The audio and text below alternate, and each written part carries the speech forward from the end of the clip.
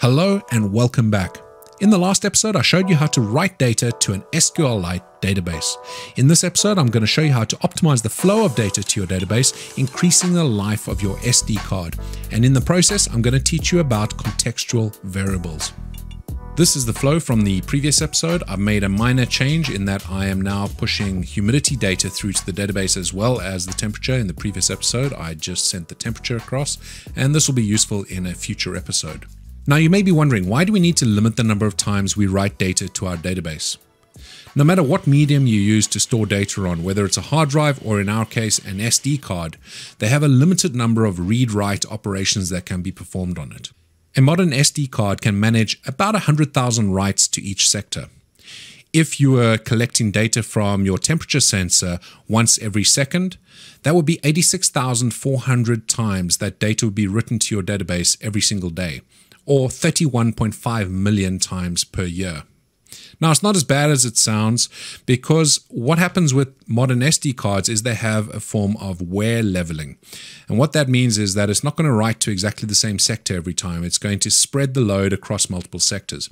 This is one reason to get an SD card much bigger than you think you'll need, because it allows far more wear leveling to actually occur. One obvious and easy way to limit the number of times you're writing data to your database is to send the data less often. But I'm going to show you another way. First, let me introduce you to the concept of contextual variables. In previous functions that we've written, we can see that we're using variables, but these variables here are only applicable within these functions.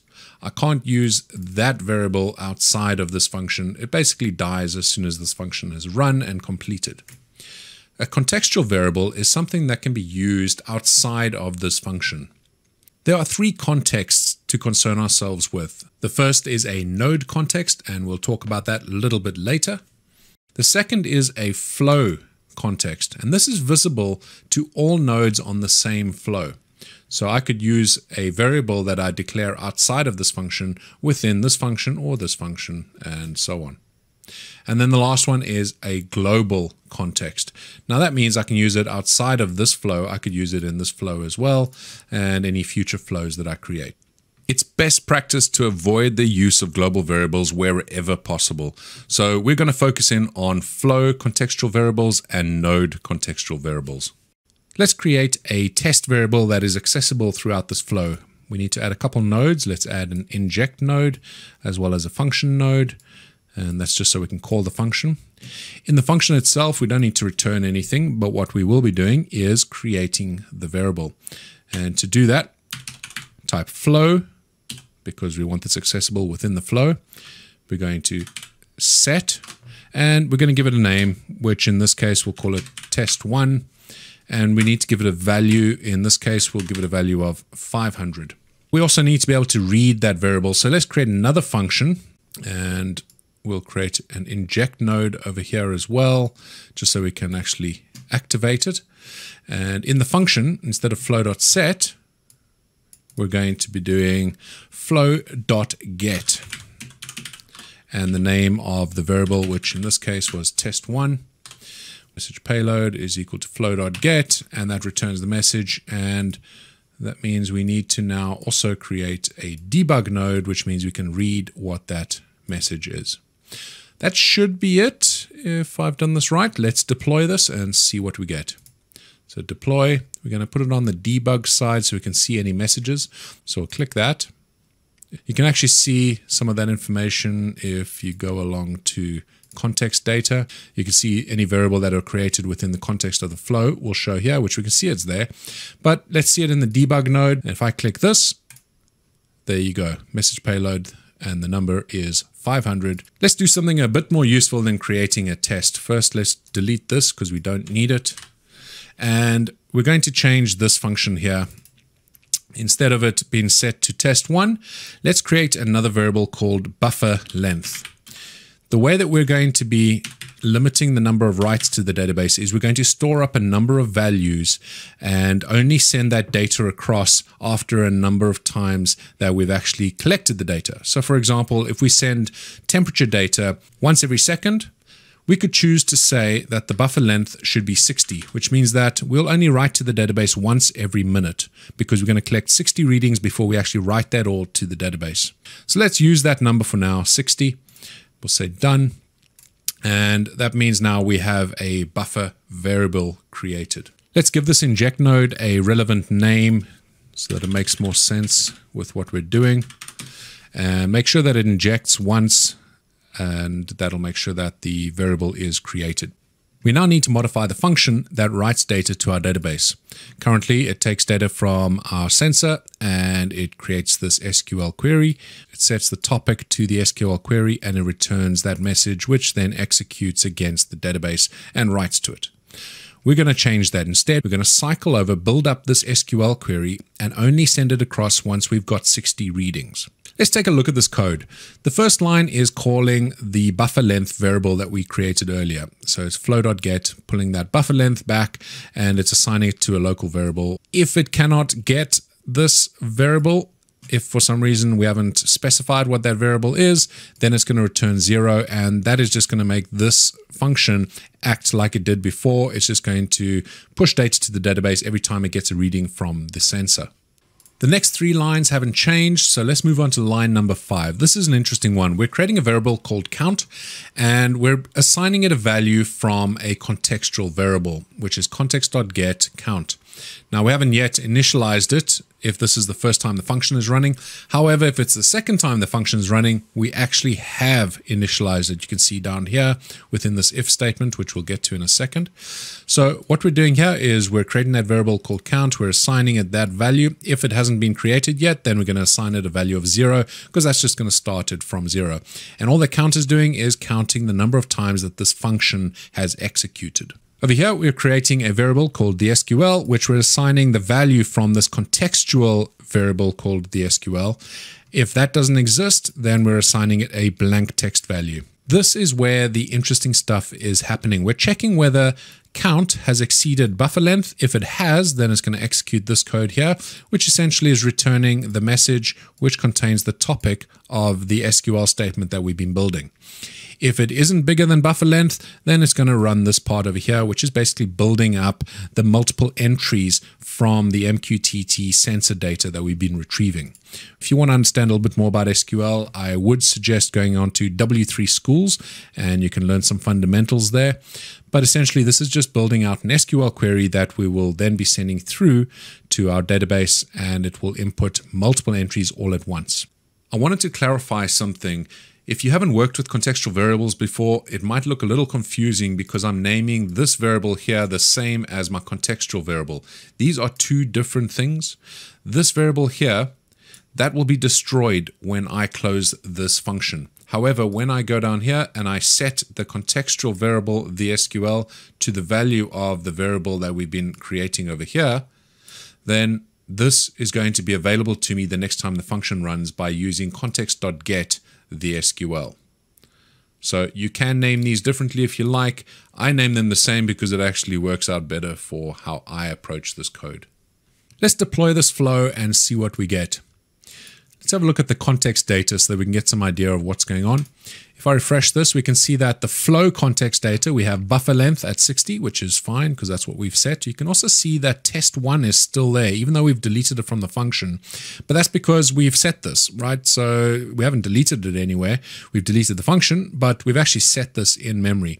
If we go and reboot our Raspberry Pi, that will disappear. Buffer length will still be there because we are executing it again. We look at the node context data. If I refresh here, we're not going to see anything because I'm not selecting the correct node. This is the node we want to select. I refresh on that, and we can see that data is building out within this SQL query. We can see that we have 2 variables that have been created in context. One is count, and we can see that the count is at 2. It's at 3 now. We've got 3 entries within this SQL query. Now, one of the problems that you might have is, let's say I wanted to reboot my server halfway through a cycle. So let's say we've made it a very big number. Let's say we made it 120 on the buffer length. And that means we're waiting for 120 entries before it actually puts data into the database. What you might want to do is have another inject and function node created so that you can manually make sure that it purges all that data through to your IoT database. Now, this is one reason why I used this, whether count is bigger than buffer length, because what we can do here, I'm just going to copy the data from this function. What we're going to do here is we're going to make the buffer length 1. Now you've just got to remember to set it back again, and we can do that in a few different ways. We don't need return message, but we're going to set that there, and we're going to put that, and let's do this. We'll give it a proper name so we know what it's doing. Purge data. So what this is going to do is make sure that all the data that is sitting there in this SQL query will actually be purged and sent through to the database so that you can then reboot your server. So if I go back, let's go back to the context and we can see what's going on here. Context data, let's click on function. We can see that it's still building out. We've got 8 items in there. When I click purge data, I'll refresh down here as well, the buffer length, and you'll be able to see that that's going to turn to 1. Actually, I've got a bit of a problem. I need to deploy this before it'll work. And what's going to happen, even when I just deploy a new function, it's going to lose all this data as well. So this is another reason why purge data is quite useful. So let's deploy this. Unfortunately, we're going to lose those entries. Let's refresh this. We can see that it started again. We've got 1 entry in there. And this here, we can see the buffer length is still 60. If I just wait for a couple more to come in. If I click on purge data now, we're going to set the buffer length to 1, which means it's going to force this count to drop down to 1, because the next time an entry comes in, the count is going to be bigger than buffer length, which means it's going to push the data through to the database, as you can see over here. This is just going to continue just sending data directly to the database until we redeploy or until we reboot the server. So the other way to get around it, if you don't want to deploy something, if you press this button by mistake, you can just press that, and that now is injected, and you'll see that this is going to start building again. And well, the value here, let me show you what that value changes to. Changes buffer length to 1, and if I click on that, it changes the buffer length back to 60. Before we finish up, I just want to show you what the SQL query looks like once it gets built out.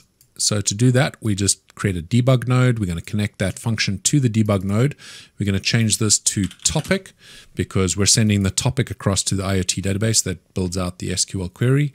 And we're going to deploy that, and you'll be able to see that come through. Now, let's have a look at what it looks like when we aren't building it out over 60 iterations.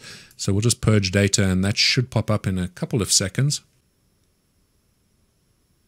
And there we have it. There's an insert statement that's been created. That's what's been sent across to the IoT database. We can see there are a few entries in there because I clicked on purge data after it already gathered a couple entries. So let's change it back to startup exec. We're going to do that. So it's going to be 60 entries, and I'll speed up through the video to show you what it actually looks like after 60 readings have come through. Finally, okay, it took 15 minutes, but there's our entries. You can see how that's been built out. You can build quite a large SQL statement. So obviously here it's cutting it off because there's a limit to how big this field can be in the debug, but you can get the basic idea of what's going on. So that there has now injected into the IoT database, and it's populated with 60 entries. And it's only done 1 write operation versus 60 write operations during that time.